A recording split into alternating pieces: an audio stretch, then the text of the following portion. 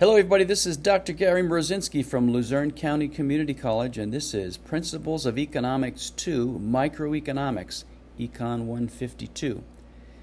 This is Chapter 10, and the content from this presentation mostly comes from The Microeconomy Today by Schiller and Gephardt, published by McGraw-Hill. This is Chapter 10, Monopoly. What we've just examined is the market structure called pure competition. That is a market where there are hundreds of sellers, maybe even thousands of sellers, and the product is a standardized product, so everybody's product is exactly the same. That is actually a good situation for the consumer. It's an ideal situation. We don't have that many products in our economy that their markets can be considered purely competitive. Agricultural markets, we have examples, but again, that's where there's many sellers, and we're going to now contrast that with the other end of the spectrum, and that's where there's just one seller. So these market structures that we're looking at, last two chapters, this chapter, the next two chapters, what's varying is the level of competition. There could be lots of sellers, there could be few sellers. We looked at one end of the spectrum where there is the most number of sellers, that's pure competition. This is the other end of the spectrum now, opposite that, called monopoly, where there's just one seller. And as you can imagine, this is the worst situation for the consumer, and we're going to look at why that's the case.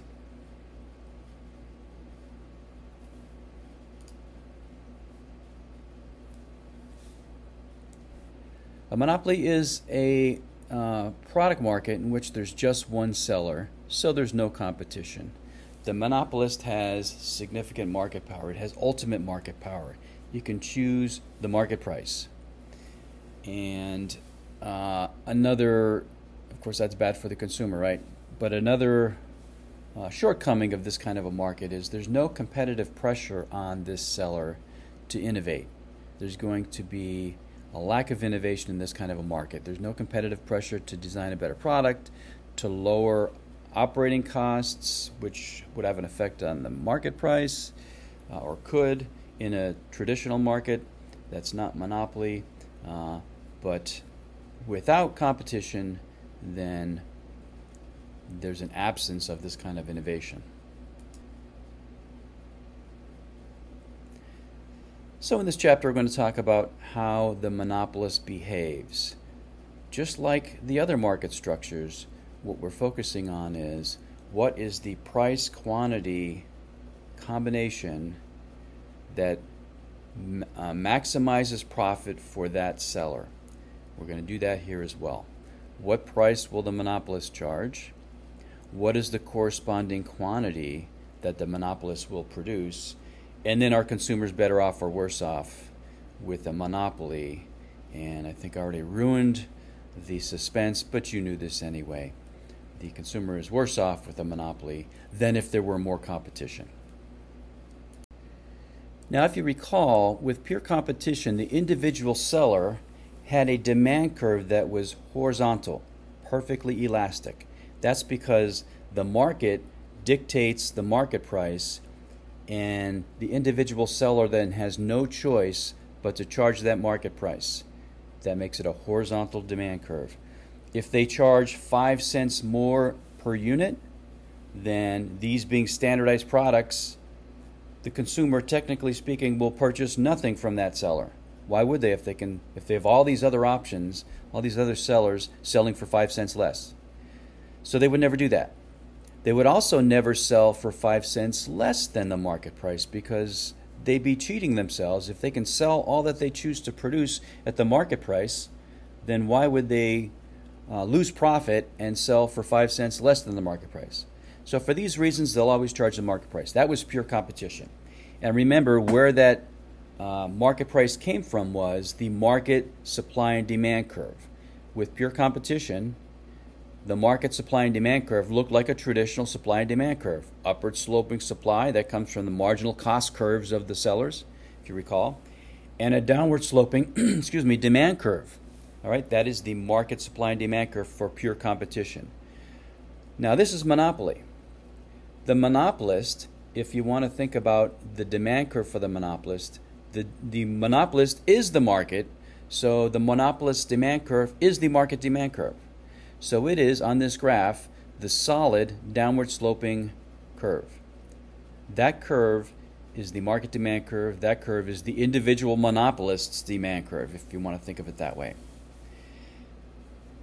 So, the other thing that we need to address is marginal revenue. With pure competition, marginal revenue was the same thing as the price. That's no longer the case. With any market structure other than pure competition, marginal revenue is not the same as price. Remember, price comes from the demand curve. So the demand curve for the pure competition, the individual seller, is the same as the marginal revenue curve and vice versa, right? Now we're going to have a separate marginal revenue curve. I'm going to explain to you why mathematically that is the case over the next minute or two. If you don't quite get it, don't panic. It's not a showstopper. Just remember the fact that marginal revenue will always be less than price. So again, price comes from the demand curve. That's the solid downward sloping curve. Marginal revenue at every possible Q, and you can see across the bottom that's Q, right? You could have Q equal to 1, to 2, 3, 4. Actually, after Q equal to 1, marginal revenue is always below the demand curve, below price. Marginal revenue is always less than price. Again, I'm going to explain to you now why mathematically that's the case.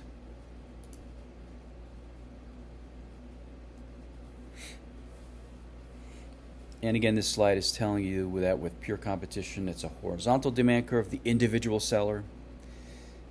The monopolist has a downward sloping demand curve. The law of demand applies to the monopolist. If the monopolist wants to sell more, the monopolist has to lower its price. And the only way the monopolist can raise the price is by producing and selling less. The law of demand applies to the monopolist. That's why the individual firm's demand curve is downward sloping. All right, so now back to why is it that marginal revenue is less than marginal price? I've added this little formula at the bottom of the slide here, and I hope this helps, and I hope this doesn't confuse you more than help you. This does not appear in the textbook, but this is the way I am able to keep this straight. All right, let's remember what marginal revenue is. Marginal revenue is the increase in your total revenue if you increase output by 1 or by some number greater than 1. You could do that too. Your total revenue is going to go up. That's why you would do it, right? So say I'm producing 10 per day. Well, that accounts for some amount of total revenue. If I want to increase to 11 per day, then that's going to affect my total revenue, right? How's it going to affect my total revenue? Well, the 11th unit now I'm selling, that accounts for some amount of revenue. But the only way to go from 10 per day to 11 per day is by lowering my price. So that makes it more complicated than just saying the marginal revenue is equal to the price. If I increase from 10 per day to 11 per day, then today I'm selling that 11th unit for whatever the price is, the new lower price, but I'm also selling the other 10 for a lower price. So I need to account for that. So the marginal revenue is equal to the new price that I'm charging today, and P sub new, that accounts for the revenue that the 11th unit, the new 11th unit I never sold before, is now adding to total revenue. But then I have to remember that I had to cut the price of the other 10. So Q old, in my example, would be 10.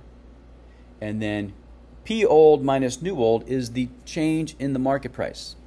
I have to remember that I'm lowering my market price on the other 10 as well today compared to yesterday. Now, again, this, without having actual numbers, this might sound a little confusing. So let's go to a table of data, and I'll try to give you an example here. So in this example, you can see the first two columns are the demand schedule, various quantities, that's the first column, and the prices that would correspond. So if you were to plot that, that would be your demand curve. So let's say I'm producing 5 per day. I'm producing and selling 5 per day. And I'm selling them at $122. Well, then that gives me total revenue of 5 times 122, or $610.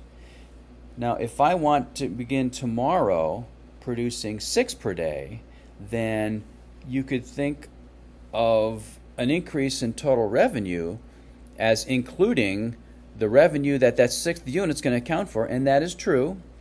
But remember that to go from 5 per day to 6 per day, I have to lower my price because the law of demand applies to me. The consumers are not going to buy 6 unless I lower my price from $122 to $112. So I do that. So what is the change in my total revenue? Well, first of all, I'm gaining $112 because I'm selling a 6th unit. But I had to lower the price by $10. So the other 5 are now selling for $10 less. So it's $112 minus 10 times 5. $112 minus $50, which is $62. So slide over to the, let's see, the 4th column, and that's where marginal revenue is. That's where that 62 comes from. So 62, marginal revenue, is less than 112, price. Marginal revenue will always be less than price unless it's pure competition. Let's just do one more, and then we'll move on. If this is giving you a headache, don't stress over this. I'm just showing you mathematically why it is that marginal revenue is less than price. And so let's say you're producing 6 per day, and you're charging $112. So your total revenue is $112 times 6. That's $672. All right? Now, beginning tomorrow, I'm going to produce 7 per day and sell 7. I can only do that if I lower my price. My demand curve tells me I'd have to lower my price to $102. I'd have to drop the price by $10. All right, so I do that. Well, what's the change in my total revenue today versus yesterday? All right, well, I'm selling the 7th unit, which I never sold before, for $102. So that's an increase in my total revenue. But again, I had to drop my price by, in this case, $10 on the other 6 I was selling yesterday. So now I'm selling, compared to yesterday, it's $102 minus 10 times 6, or 60. 102 minus 60 is 42. Now, I'm not selling 1 unit for $102 and 6 for $112. I'm selling them all for $102, but I'm comparing today's total revenue to yesterday's total revenue. So again, that's why we have a marginal revenue curve that is downward sloping and below the demand curve, where P comes from. If you remember how we graph total revenue is P times Q, right? So let's say we're producing 3 per day. So on the x-axis, see the 3, and then go vertically and see where that intersects with the demand curve. I'm selling them at $142. All right. If I want to sell 4 per day, then this is telling me I need to lower my price by $10 from 142 to 132.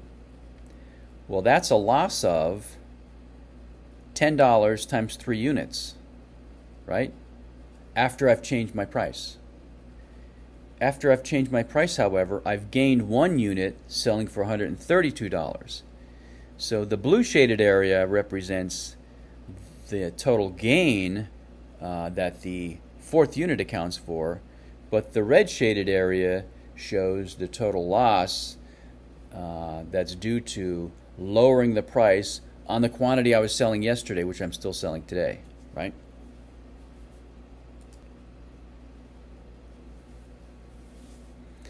So again, market power, what that means is it's as simple as saying control over the price. Pure competition, when you're selling a standardized product and there's hundreds of competitors, you have no control over the price, because if you don't charge what the market dictates to be the market price, nobody will buy from you, theoretically, or they don't have to, right? You would never charge more than the market price. Well, market power is when you have some control over it. The monopolist has some control over the market power because they're the only seller. With the other market structures, which we haven't gotten to yet, What makes them different from pure competition is it's not that they're the only seller, but their product can be differentiated from competitors in some way. That gives them some control over the price they can charge. They can charge a little bit more than other sellers if they want to, if they can convince sellers that their product is superior in some way, right? That's market power also. Well, the monopolist doesn't have to worry about that because there is no competition. What they do is they'll simply choose the price that corresponds with maximum profit, because that's the goal of any of these firms, maximizing profit. So we're going to go through the analysis now of how the monopolist chooses the price that corresponds with maximum profit. Now, what I'm going to explain, looking at that graph, is going to apply to the other market structures we haven't gotten to yet also. All right? This is the way it works. This is the monopolist's revenue and cost curves. Now you can see we have the U-shaped average total cost curve, which you've learned about in Chapter 7, and we looked at it in 8 and 9 as well when we looked at pure competition. We have a demand curve. That's the solid downward sloping curve. That is the market demand curve, which is also the monopolist's demand curve. We have a separate marginal revenue curve. That's the downward sloping dash curve, which we just saw a couple slides ago. All right. There's also a marginal cost curve. Just as with pure competition and the other market structures, there will be a marginal cost curve. Now, for all of the other market structures, this being the market graph, the marginal cost curve is the supply curve. Do you remember that? The marginal cost curve is the supply curve in a purely competitive market and in the ones we haven't looked at yet either, pure oligopoly and monopolistic competition. That's not the case here, only because the monopolist has no supply curve. Remember what a supply curve tells you. It says that, it shows you how much sellers will want to bring to market at different possible prices. And as the price goes up, they'll want to bring greater quantities to market, right? That's in general what a supply curve is telling you. Well, the monopolist, having no competition, does not respond to changes in the market price because they set the market price. So what they do instead is they choose the market price that corresponds with maximum, in this case, industry profits because they're the industry. And do you remember the profit maximizing rule? It applies here, it applies everywhere. Profits are maximized when, or at the Q, the level of output, where marginal revenue is equal to marginal cost. All right? So here's what you do. You simply, if you have the graph in front of you, you simply look for the intersection of marginal revenue, marginal cost. So marginal cost is that blue upward sloping curve. Marginal revenue is the downward sloping dashed curve. So point M is that intersection. All right? You label that on your graph. Then you drop down vertically to the x-axis and see what Q that corresponds with. 475. That's Q max. That is the profit maximizing level of output. Now you extend your dashed line vertically up until you intersect with the demand curve, because that's where price comes from. So what price corresponds with the profit maximizing level of output, 475? The price is, and in this case, $1,100. So the monopolist will start charging $1,100. It will sell 475, and these are computers or PCs, 475 computers per month. That's where they will experience the maximum profit. And remember, profit is the quantity P minus average total cost times Q. So the shaded area that represents profit then is the difference between price and average total cost. So look at that vertical dashed line that you drew. Where does it intersect with average total cost, the U-shaped curve? It looks like that's 625, I believe, something like that. So then profit is 1100 minus 625, that quantity times 475. That will be monthly profits. That will be the maximum. That's the largest amount of profit that the monopolist can experience, and that's where they will choose that price. So it is a myth to believe that the monopolist will charge the highest price they can,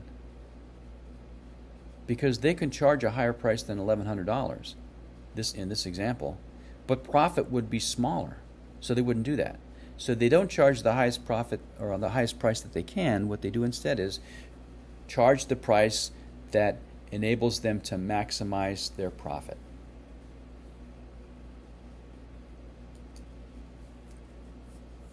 If you recall, in the last chapter, we looked at the PC market, the early days of the PC market, and showed how it evolved into something that was started to approach pure competition, where there were lots of sellers. It was a standardized product. What we're going to do now in Part B is look at that same market, but imagine that there still are all of those production facilities that were individual sellers previously. Imagine that one company bought them all and then was able to direct them collectively to behave like a monopoly. So they're all under ownership control of one business, one company. Then you can compare pure competition to monopoly. So that's what we're going to do in Part B of Chapter 10. See you there.